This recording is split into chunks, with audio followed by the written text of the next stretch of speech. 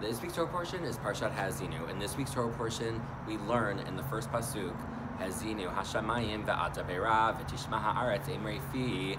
The world, the land, the sea is bearing witness to the words that Moshe Rabbeinu is telling us as we are about to enter the land of Eretz Yisrael and as Moshe is about to be nifter. What is the relevance of this pasuk? If we go back to the beginning of Sefer Breshit, the beginning of the Torah, we see that the world is created and the land and the sea are created. What a beautiful way to start and end the Torah with the juxtaposition on bookends of the Torah referencing both the land and the water.